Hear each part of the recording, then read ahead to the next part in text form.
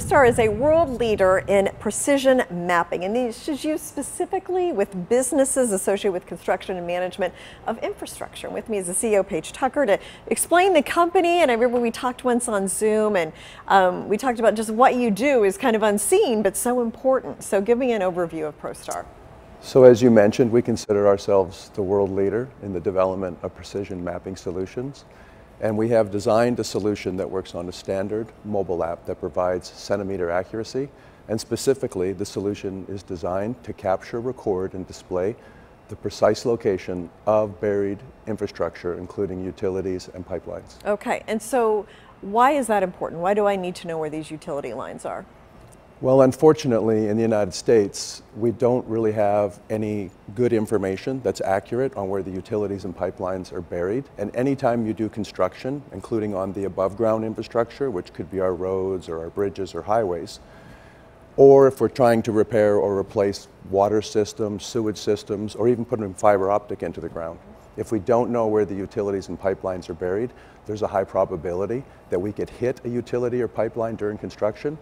And when you hit a utility or pipeline, some really bad things can happen. You could have dangerous petroleum products that are seeping into our water systems. You could have, for example, if you hit a high pressure gas line, high probability that you're going to have an explosion.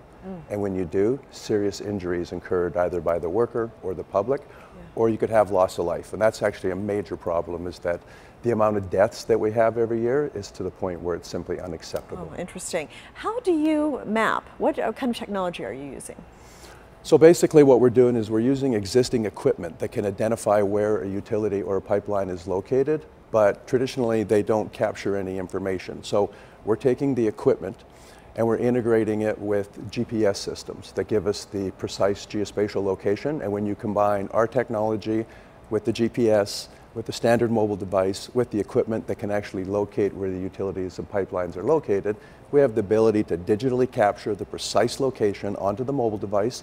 We send that information up to the cloud, where we do all of our calculations through our proprietary algorithms, and we make that information available to whoever needs it in a matter of seconds. Interesting. So talk to me about sales a little bit. I'm guessing utilities would be a customer, governments maybe. Like, who are your main customers? Yeah, it's pretty broad. It's basically anyone that's impacted by not knowing where utilities and pipelines are buried. So major construction companies, engineering and surveying firms, municipalities, mining companies, Department of Transportation, pretty much anyone that is impacted, again, by not knowing where these utilities and pipelines are buried. Now, this infrastructure bill was passed, I guess, last year maybe. Will that benefit the company? Absolutely. So yeah, $1.2 trillion infrastructure bill was passed, of which several hundreds of billions is earmarked for what I consider to be critical infrastructure. So your roads, bridges, highways, also to repair and expand our water systems and our sewage systems, as well as the fiber optic.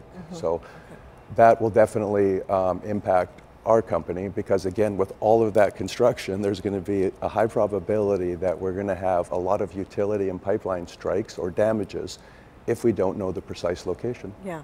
Now, Patrick Clausen, so he's leading your sales initiative. Talking about him, what does he bring to the company? Yeah, we just brought Mr. Clausen in, and he has basically already had a huge impact on our sales and marketing operations. He also, we placed him on the board as well. But his background is coming in with early stage technology companies and really optimizing their sales and marketing and significantly increasing their revenue, and he's already starting to do that for us. So what does it look like for the company next 12 to 24 months? I'm sure Patrick plays an important role in that. Absolutely. It took several years to get to the point where we had what we call early adopters to actually adopt our technology and test it and validate that we could actually locate where these utilities and pipelines are just on a standard mobile device. But we're at the point now where we have Fortune 500 construction companies, government agencies, some of the largest engineering surveying firms that are using our technology, and that gives us the credibility to be able to go out and market much more broadly. So we're significantly increasing the amount of customers that we have now, not only in the United States, but also around the world. Yeah, it's kind of a proof of concept. It shows what you've got really works. So now you're based in Colorado, but you're in New York today. So what brings you to New York City? Actually, in New York, we're doing a demonstration for the city of New York. They asked us to come out and provide to them our solution and demonstrate actually how it works. So we're working with one of the large engineering surveying firms that's a client of ours, and they're going to shut down a section, I believe it's in Queens, and we're going to demonstrate exactly how our solution works for the city of New York. Maybe you could do something about whenever it rains, there's water at every curb. So. Anyway, okay, so the digitization of infrastructure and what you do, how will that look in the future? Well, what might surprise people right now is that the majority of utilities and pipelines aren't mapped to any level of I would say precision, based on the fact they're not digital. The majority of utilities and pipelines, if they're mapped at all, are still on paper systems.